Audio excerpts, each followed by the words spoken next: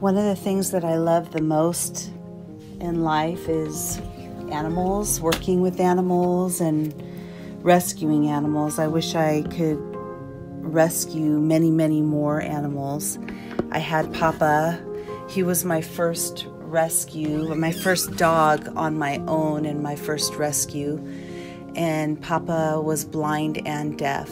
I kept looking at Muttville, the registry of the senior dogs.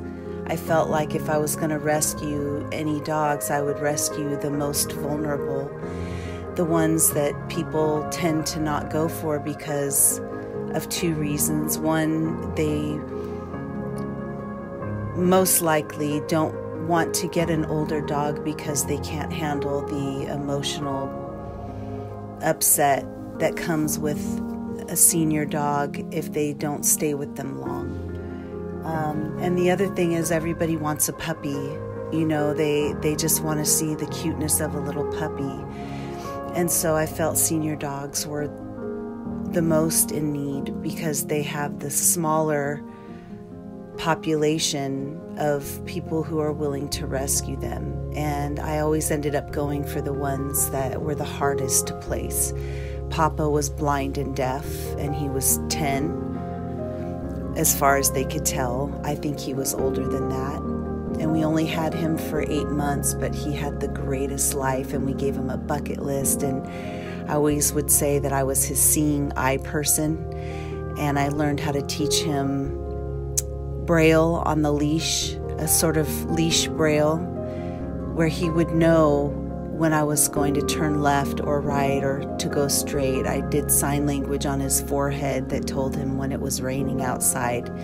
You could see his reaction because he understood. I told him, you know, with sign language on his forehead when we were going to go to Michael's, which was his favorite store. We went every week, and he got tons of love there.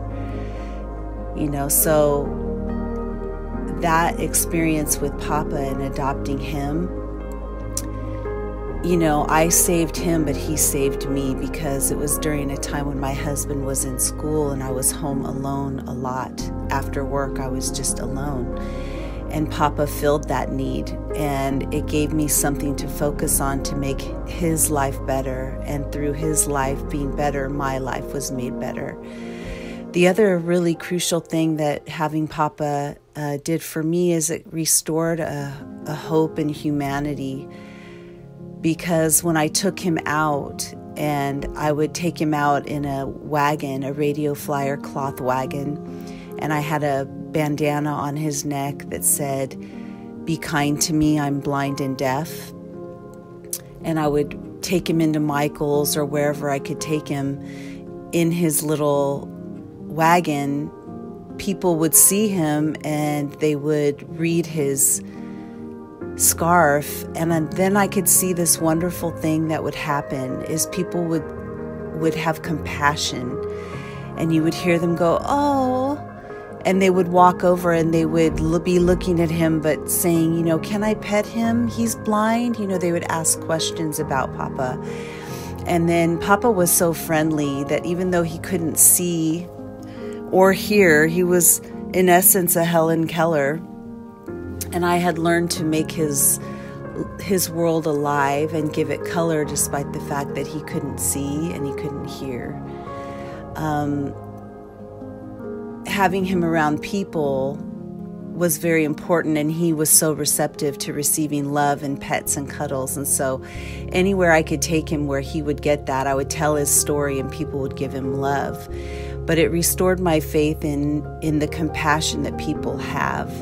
Because in this world, you often don't see that compassion. What you hear most are the people that are abusing animals, and you hear the news and the talk of war and political parties and fighting and just angst all the time in this world. And it's a struggle to be in the world but not let the world be in you.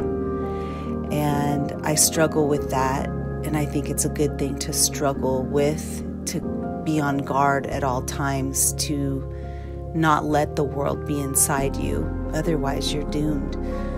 So animals have really provided that for me. You know, now I have Celia and Sakara, who are my senior sisters, and they're 12. And again, they've given me so much. I'll tell more of their story in another vlog, but I just wanted to share how I feel that animals are really the nectar of life, and they are very healing. And I hope that all people who are rescuing would consider seniors because they need it the most. Hi guys, thank you for listening to my and watching my video. And I do hope that if you decide to rescue, that you give seniors a chance. If you live in California, in San Francisco, I highly recommend to go to muttville.com, muttville.com. Also call or just show up, and they have many seniors and they specialize in them, and they are the most amazing senior rescue that I know. They spend an average of $1,500 on each dog that comes in there to make them well, and they will pay for services after they leave. And so look into that. The numbers that I gave may change, but last adoption, that was the information. If you are not in California, in the San Francisco Bay Area, then literally go to any shelter, see if they have senior rescues. If they don't, go to any shelter and ask to see the seniors or the animals that have been there the longest. I know the animals will thank you, and I just feel like it's the most amazing work that you can do. It's one of the most important things that you can do, and you will feel good about it. So and they give you as much as you give them. So anyway, thank you for listening, and I hope that you rescue senior. Bye.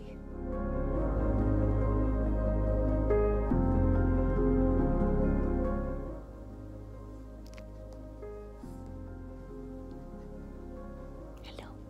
Hello. Hello. You could be my picture. You could be my picture. Ooh.